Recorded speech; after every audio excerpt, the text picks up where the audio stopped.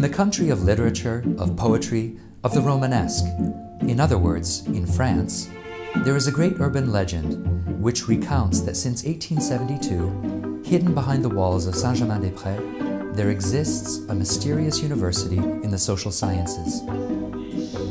It is said that this university is ranked 4th in the world in the QS ranking for political science and international relations, which seems to make sense given that almost half of its 13,000 students have a foreign passport. नमस्ते, मेरो नाम प्रेम लामिछाने, घर गोर्खा जिल्ला र मैले भर्खरै फ्रान्सको साइन्सेस पो विश्वविद्यालयबाट मास्टर्स तहको पढाइ सिद्धाएँ। त्यहाँ चाहिँ म छात्रवृत्तिमा पढिरहेको थिएँ। My name is Elle from the island nation of Mauritius in the Indian Ocean, and I'm a student at Sciences Po in Paris. Sciences Po is an internationally renowned university in the social sciences. It's ranked 3rd in the QS rankings for political science and international relations. Nearly half of the 14,000 students carry a foreign passport. I'm from the United States. I'm from Pennsylvania. I'm from Mainz, that's in Germany. So I'm from China. I'm from Brazil. Alors je viens de Slovaquie. Soy guatemalteca y española. Sciences पो फ्रेन्चमा सिएन्स पो पनि भनेर भन्छ। यो school चाहिँ फ्रान्सको एकदमै चर्चित स्कुल हो र विश्व राजनीति र अन्तर्राष्ट्रिय विषयको पढाइमा संसारको तेस्रो स्थानमा पर्छ यो स्कुल र फ्रान्समा मात्रै हेर्यो भने गत 8 वटा राष्ट्रपति मध्ये 7 वटा राष्ट्रपति यहीँ पढेका हुन्। अहिलेको राष्ट्रपति इमानुएल मैक्रोन सहित र स्कुलको आफ्नै विशेषता छ। उसको अन्तर्राष्ट्रिय जगतमा उसको आफ्नो नेटवर्किङ एकदमै राम्रो छ र यो स्कुलमा गएर छात्रवृत्तिमा पढ्न पाउनु म आफूलाई निकै भाग्यमानी पनि ठान्छु र आगामी दिनहरुमा अझै धेरै नेपालीहरु जाउन्, अझै म भन्दा बढी स्कलरशिपमा जाउन्, त्यहाँ गएर चाहिँ राम्रो गरून्, पछि चाहिँ त्यसले गर्दाखेरि चाहिँ हामी दुई देश बीचको सम्बन्ध जोड्ने लगायतको अन्तर्राष्ट्रिय क्षेत्रमा हाम्रो प्रभाव पनि जमाउन सक्ने अवस्था हुन सक्छ। त्यसको लागि चाहिँ म जहिले पनि आफूसँग जोडिएको मान्छेहरुलाई आफूले जाने सिकेको बुझेको कुराहरु चाहिँ भनेर सहयोग गर्ने गरेको छु। ओके, फ्रान्स जानु अगाडि नेपाली विद्यार्थीहरुले के कुरामा ध्यान दिँदा राम्रो, के तयारी गर्नुपर्छ? फ्रान्स संसारको उत्तम देशहरुमध्ये शिक्षाको लागि विशेष देशहरुमध्ये एक राम्रो गन्तव्य हो। विशेष गरी फ्रान्स लगायत युरोपियन देशहरुमा चाहिँ त्यहाँ शिक्षा निशुल्क छ, सरकारले त्यसमा लगानी गरेको छ। तर त्यो शिक्षा लगानी निशुल्क गरेको शिक्षामा यदि हामी जान चाहने हो भने त्यसमा चाहिँ हामीले उनीहरुको भाषा जान्नु जरुरी छ। त्यसैले हामीले यहाँ चाहिँ जस्तै फ्रान्सको कुरा गर्ने भने हाम्रो फ्रान्सेली केन्द्र काठमाडौँमा छ।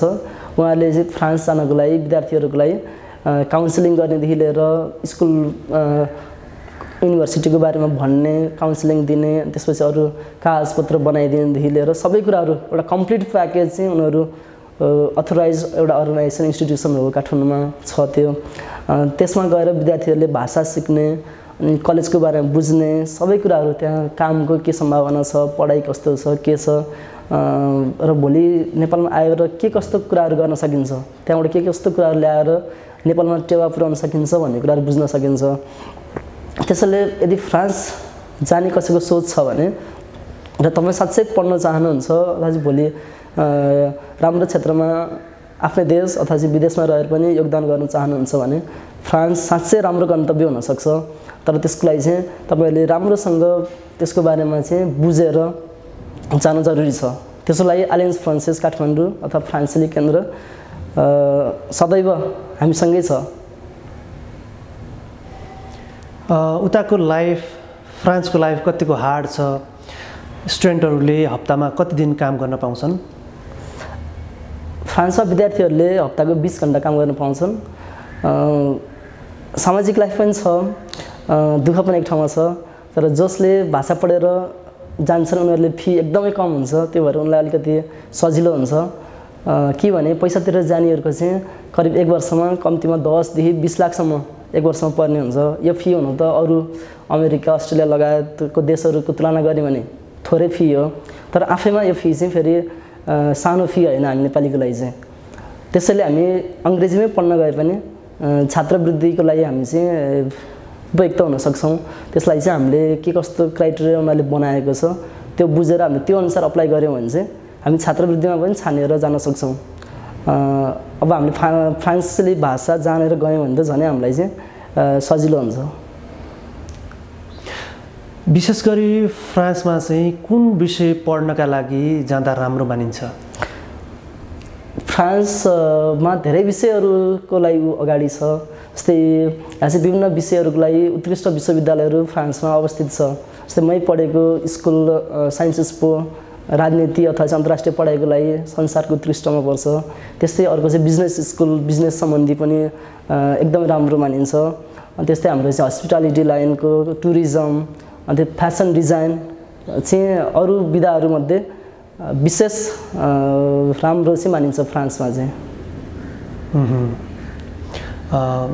नेपाली विद्यार्थीहरूले फ्रान्सका युनिभर्सिटीमा एडमिसन पाउन कति गाह्रो छ वा के प्रक्रिया पुरा गर्नुपर्छ विशेष गरी अहिले पछिल्लो समयमा हेर्ने हो भने नेपालीहरू धेरैजसो ब्याचलर पढ्न गएका भेटिन्छन् अनि थोरै मात्रै मास्टर्स पढ्न जान्छन् तर के छ भन्दा हामीले भाषाको कारणले भाषाको अभाव अनि त्यसपछि हामीले चाहिँ हाम्रो अनुभव चाहिँ अझै नपुगेको अवस्थामा चाहिँ हामीले छात्रवृत्ति एकदमै कमैले मात्रै पाइरहेका हुन्छन् त्यसले गर्दाखेरि एडमिसन सामान्य कलेजमा एडमिसन पाइरहेका छन् गइरहेका छन् र उनीहरू त्यहाँबाट धेरैले पढाइ सक्छन् सक्दैनन् पछि कहाँ पुगेका छन् भन्ने कुरा आफैमा अनमोल के अरे आफैमा त्यो अन्यल छ र जो आफू साँच्चै राम्रो स्कुलमा पढ्छन् अथवा भाषा सिकेर जान्छन् उनीहरूको लागि साँच्चै भोलि उनीहरू पढाइ सिद्ध्याउँछन् र सिद्ध्याएअनुसार उनीहरूले काम पनि पाउने हुन्छ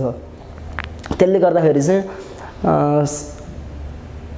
एउटा प्रक्रिया पुरा गरेर आफूले ज्ञान अथवा चाहिँ एउटा चाहिँ स्कलरसिप पाउने यस्तो कुराहरू गरेर जाँदाखेरि चाहिँ सजिलो हुन्छ भोलि त्यही अनुसारको आफूले योगदान पनि दिन सक्ने हुन्छ काम पाउने बढी सम्भावना हुन्छ तर फ्रान्स छिर्नको लागि मात्रै युरो कमाउनको लागि मात्रै जाँदाखेरि चाहिँ मान्छेहरू धेरैजना निराश पनि भएको अवस्था छ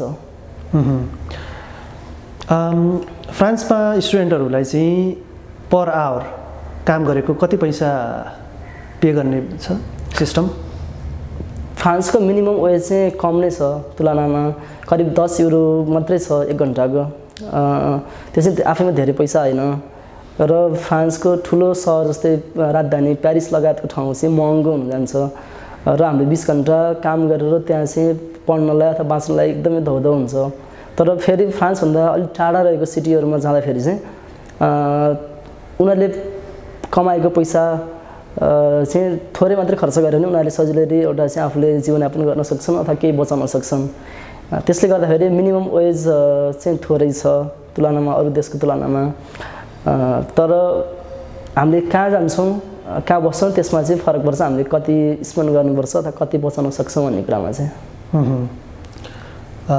काम कतिको सजिलै पाइन्छ वा काम पाउन गाह्रो छ अचेल एकदमै काम पाउन अहिले एकदमै गाह्रो छ फ्रान्समा विशेष गरी हामी नेपालीलाई हाम्रो भाषाको कारणले गर्दाखेरि चाहिँ हामीले त्यहाँ धेरै ठाउँमा हामी पछाडि पर्ने सम्भावना अथवा चाहिँ परिरहेका अवस्था छ र धेरैजसो त्यहाँको चाहिँ एउटा अफिसहरू अथवा काम गर्ने ठाउँहरूमा चाहिँ त्यो सबै फ्रेन्च भाषा हुने भएको भएर चाहिँ फ्रेन्च भाषा नजानिकन काम पाउन एकदम कठिन छ थोरै ठाउँहरूमा मात्रै अङ्ग्रेजी प्रयोग हुन्छ र केही ठाउँहरू त्यस्तो ठाउँमा चाहिँ सम्भावना कम छ किन कम्पिटिसन ज्यादा छ तर भाषा जसले जानेको छ जो एउटा राम्रो स्कुलमा पढेको छ अथवा चाहिँ केही सिप छ उसलाई चाहिँ पक्कै पनि त्यहाँ अरूलाई भन्दा सजिलो छ फ्रान्समा पढिसकेपछि त्यहाँ जब पाउने सम्भावना कतिको हुन्छ हामी नेपालीहरूको लागि हामीले मास्टरसिप दिएपछि काम गरोस् अथवा काम पाओस् खोजोस् भनेरै फ्रान्सले चाहिँ हामीलाई 1 वर्षको जब सर्च भिजा भनेर दिने गरेको छ 1 वर्ष त्यो भिजामा चाहिँ फुल टाइम काम पनि गर्न मिल्छ र 1 वर्षसम्ममा हामीले आफूले पढेको जानेको कुराको सम्बन्धी हामीले काम पायो भने त्यो चाहिँ सजिलै वर्किङ भिजामा कन्भर्ट हुन्छ त्यसले गर्दाखेरि चाहिँ हामीलाई एउटा जब खोज्नको लागि अथवा काम पाउनको लागि चाहिँ त्यो एउटा अपर्च्युनिटी हो 1 वर्षको समय चाहिँ त्यसमा केही नेपालीहरूले त्यो भिजा अप्लाई गरेर काम खोजेर अथवा इन्टर्नसिप गरेर फेलोसिप गरेर के गरेर कामहरू पाइरहेका हुन्छन्। कतिपय चाहिँ उनीहरू मास्टर्स चाहिँ सिधै आयो भने उनीहरूले त्यो भिजा अप्लाई नगरिकन किन काम नपाइएला कि अथवा चाहिँ काम भने जस्तो नपाइएला कि आफ्नो फिल्डको नपाइएला कि भनेर चाहिँ अलिकति मनमा त्रास भएको अवस्था छ। त्यसले गर्दाखेरि उनीहरू विद्यार्थी भिजा नै अप्लाई गर्छन्। जस्तै भाषा कलेजमा भर्ना गर्छन् अनि विद्यार्थी भिजा नै एक्सटेन्ड गरिराख्छन्। तर त्यसले गर्दाखेरि चाहिँ फुल टाइम जबको पर्मिट त्यसले उनीहरूले पाउँदैनन्। अनि त्यो जस्तो विद्यार्थी भिजा हुनुन्जेलसम्म उनीहरूले 20 घन्टामै लिमिट हुनुपर्ने हुन्छ एक हप्तामा काम गर्नको लागि। तर सरस्वती हेर्दाखेरि मास्टर्स सिद्धाएको मान्छेलाई एक वर्षको भिजाले काम खोज्ने भिजाले पक्कै पनि हामी नेपालीहरूलाई चाहिँ एउटा फ्रान्समा काम के कस्तो छ भन्ने एउटा बुझ्न र काम पाउनले चाहिँ पक्कै पनि सहज बनाएको चाहिँ छ। फ्रान्सकै कार्ड लिएर बस्न चाहिँ कतिको सहज छ वा त्यसका लागि रिक्वायरमेन्टहरू के छन्? कार्ड सम्बन्धी चाहिँ हामीले जस्तै एउटा मास्टर सिद्धाएपछि सिधै त्यहाँको नेसनालिटी अप्लाई गर्न मिल्ने हुन्छ। त्यो चाहिँ तपाईँ 2 देखि 3 वर्ष बस्दा पनि त्यसले सम्भावना हुन्छ। अर्को जो चाहिँ एउटा अर्को तरिकाबाट जान चाहन्छन् उनीहरूले चाहिँ कम्तीमा 5 वर्ष बसेपछि त्यहाँको चाहिँ उनीहरूको कमाई अनि पढाइ सिकाइ सबै कुराहरू फ्यामिली सबै कुराहरू हेरेपछि चाहिँ उनीहरूले 5 वर्षपछि चाहिँ उनीहरूले कार्डको लागि अप्लाई गर्न सक्छन्। तर त्यो बिचमा चाहिँ अरू जस्तै स्किल भिजा त्यसपछि गएर PR 10 वर्षको यस्तो कुराहरू पनि छ जुन कुराहरू पनि नेपालीहरूले बिस्तारै एक्सप्लोर गर्दै अनि कतिपय त्यो भिजामा चाहिँ मान्छेहरू काम गरिरहेका छन् बसिरहेका छन्। फ्रान्सको जनजीवन त्यहाँको लाइफस्टाइल भनौँ न कस्तो छ? एकदमै रिल्याक्स्ड वा एकदमै बिजी वा कस्तो छ? म फ्रान्सको राजधानी प्यारिसमा बस्ने भएको भएर त्यहाँको जीवन अलि अस्तव्यस्त छ। जस्तै अलिकति एकदम बिजी छ, रस छ, धेरै एउटा त्यति ठुलो सहर पनि होइन। अन्त हाम्रो काठमाडौँ भक्त ललितपुर हेर्दाखेरि त धेरै ठुलो हो। तर त्यो आफैमा त्यो सहर चाहिँ अरू विश्वको अरू ठुलो सहरहरूको तुलनामा सानो सहर मानिन्छ। अनि त्यो चाहिँ जीवन अलिकति बिजी छ, मान्छे आफ्नै काममा बिजी अस्तव्यस्त भइरहेका हुन्छन्। तर पनि त्यहाँ चाहिँ तपाईँको मान्छेहरू सोसल लाइफ यताउतामा चाहिँ मान्छेहरू भेटिराखिन्छ, इभेन्टहरू भइरहेको छ, राष्ट्रिय अन्तर्राष्ट्रिय इभेन्टहरू भइरहेको छ, एक्जिबिसनहरू भइरहेको छ, मुभी थिएटरहरूमा मान्छे गइरहेको छन्। अनि यस्तो खाने पिउने उनीहरूको एउटा चाहिँ त्यो रहनसहनभित्र पर्ने भएको भएर लाइफ चाहिँ एकै शब्दमा भन्दाखेरि चाहिँ एकदमै कम्फर्टेबल छ। फ्रान्सको लाइफ चाहिँ एउटा ओभरअल चाहिँ एकदमै कम्फर्टेबल छ। फ्रान्समा नेपालीहरूको सङ्ख्या कति होला? एकिन डाटा चाहिँ अहिले फ्रान्समा कति छ भनेर कसैले निकालिएको छैन। तर करिब 5000को सङ्ख्यामा नेपालीहरू बसोबास गरेका छन् भन्ने अनुमान छ। जस कुनै राम्रो पढ्ने स्टुडेन्टले पढाइमा राम्रो भएको स्टुडेन्टले फ्रान्समा सहज भर्ना पाउन र त्यहाँबाट चाहिँ सर्टिफिकेट लिन सक्छ मजाले। त्यस्तो पछिल्लो समय कयौँ त्यस्ता नेपालीहरू पुगेका छन् र उनीहरू साँच्चै राम्रो स्कुलमा पुगेका छन् अथवा चाहिँ थोरै पैसामा अथवा भाषा सिकेर उनीहरू राम्रो ठाउँमा पुगेका छन्। त्यो सङ्ख्या अहिले बढ्ने क्रममा छ एकदमै। पछिल्लो वर्षहरूको तुलनामा अहिले कता 1-2 वर्ष चाहिँ त्यो व्यापकै रूपमा चाहिँ नेपालीहरूको सङ्ख्या बढेको छ। तर बढेको भने सबै राम्रो ठाउँमा पुगेको छैनन्। अधिकांश उनीहरू चाहिँ अलिकति निम्न स्तरको कलेजहरूमा पैसा तिरेर जाने सङ्ख्या चाहिँ बढी छ। उनीहरूको उद्देश्य पनि त्यहाँ गएर कमाउने, युरो कमाउने अथवा चाहिँ कमाउने भन्ने खालको उद्देश्यले जाने सङ्ख्या चाहिँ बढी छ। तर फ्रान्स यस्तो ठाउँ हो रहेछ जहाँ चाहिँ साँच्चै पढ्ने त्यहाँको जस्तो अब साहित्य जस्तो फिलोसफीमा फ्रान्स अहिले पनि अग्रणी स्थलमा आउँछ संसारमै।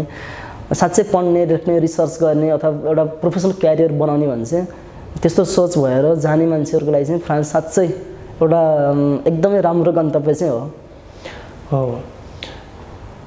नेपालीहरू अहिले विशेष गरी अस्ट्रेलिया, अमेरिका बढी ताकिरहेका छन्, क्यानाडा। हामीले नेपाली स्टुडेन्टहरूले किन फ्रान्स जाने? एकदमै ठिक कुरा गर्नुभयो। पछिल्लो समयमा अस्ट्रेलिया, अमेरिका अथवा बेलायत जानेको सङ्ख्या बढी छ पक्कै पनि फ्रान्स जानेको सङ्ख्याभन्दा। किन भन्दाखेरि त्यसमा 1-2 कुराहरू छ। जस्तै भाषाको कारण, त्यहाँ सबै अङ्ग्रेजी बोल्ने भएर हामीले नेपालीहरूले चाहिँ अङ्ग्रेजी बच्चैदेखि हामीले सिक्ने भएको भएर स्कुल लेभलदेखि नै सिक्ने भएर हाम्रो जान सजिलो भएर हामी ती ठाउँहरू कुदेका हौँ। हामीले भाषा फ्रेन्च भाषा नजानेर हामीलाई गाह्रो भएर चाहिँ हामीले फ्रान्स जान चाहिँ अलिकति कम भएको, त्यसमा मोटिभेसन नै कम भएको। अनि अर्कोतिर हेर्दाखेरि चाहिँ हामीले पहिल्यैदेखि मान्छे चाहिँ यी देशहरूमा जान थाले। अस्ट्रेलिया गए, अमेरिका गए, अनि आफूले चिने जानेको त्यहीँ गए, अनि उनीहरूले चाहिँ त्यहीँ एउटा चाहिँ अरू मान्छेहरू अथवा आफ्नो अग्रजहरू गएपछि अनि उनीहरूले सजिलो हुन्छ, त्यहाँ गएपछि काम पाइन्छ, बस्न सजिलो होला, खान सजिलो होला, काम पाउन सजिलो हुन्छ भन्ने यस्तो खालको एउटा चाहिँ ले गर्दाखेरि चाहिँ त्यहाँ मान्छे धेरै तानिएका हुन्। त्यस्तै अर्को कुरा चाहिँ तपाईँको कामको कुरा, फ्रान्स लगायत युरोपको धेरै जसो देशहरूमा पार्ट टाइम जब एकदमै कम पाइन्छ, एकदमै कम पाइन्छ। अनि धेरै जसो त्यहाँ लेबरहरूलाई त्यहाँ त्यस्तो काम छैन, किनभने धेरै जसो विकासमूलक कामहरू भइसकेको छ। अब मान्छे चाहिएको भनेको त्यहाँ स्किल्ड मान्छेहरू चाहिन्छ कि भने चाहिँ त्यो एउटा अलरेडी एक्जिस्ट भएको सिस्टम चाहिँ मेन्टेन गर्ने मान्छे चाहिन्छ, या दुई थरी मान्छे चाहिन्छ। तर हामी अधिकांश चाहिँ हामी त्यो सिस्टम मेन्टेन गर्ने सक्ने खालका मानिस पनि छैनौँ, त्योभन्दा माथि सोच्ने मान्छे झनै कम छौँ। त्यसले गर्दाखेरि चाहिँ हामीले बाहिर गएर हामी जे काम भयो नि गर्छु, कमाउँछु, लिएर आउँछु, सम्पत्ति जोड्छु, गर्छु भन्ने खालको लागि चाहिँ फ्रान्स त्यो उत्तम एउटा गन्तव्य होइन। त्यसले गर्दाखेरि चाहिँ मान्छेहरू बरु अस्ट्रेलिया जान खोज्छन् अथवा अमेरिका जान खोज्छन्, अनि फ्रान्स चाहिँ त्यति धेरै जान नखोजेको कारण चाहिँ त्यो हो। तपाईँले चाहिँ फ्रान्सको चर्चित युनिभर्सिटीबाट मास्टर्स सक्नुभयो, त्यो पनि राम्रो विषयमा। हजुर। आउने दिनमा भविष्यमा तपाईँ के बन्न चाहनुहुन्छ, कुन सेक्टरमा प्रवेश गर्न चाहनुहुन्छ? अब अहिले चाहिँ मैले यही नै बन्छु अथवा यही नै हुन्छु भनेर मैले गरिसकेको छैन। तर मैले एउटा चाहिँ आफू पहिल्यैदेखि नै म स्कुल लेभलदेखि नै एउटा सोसल फिल्डमा लागिरहेको भएर चाहिँ म यही फिल्डलाई अझै धेरै कुराहरू कन्ट्रिब्युट गर्न सक्छु नेपाललाई, अथवा चाहिँ नेपाललाई अरू देशहरूमा पनि कसरी जोड्न सकिन्छ, कसरी हाम्रो आदान प्रदान बढाउन सकिन्छ भन्ने कुरामा चाहिँ म आफू तल्लीन रहन्छु भन्ने कुरा चाहिँ ढुक्क छु। तर यही सेक्टरमा काम गर्छु, यही अर्गनाइजेसनमा काम गर्छु, यही मान्छे बन्छु भन्ने उसमा चाहिँ अहिलेसम्म चाहिँ छैन। Frontline Nepal, connecting the world. Keep loving, keep supporting.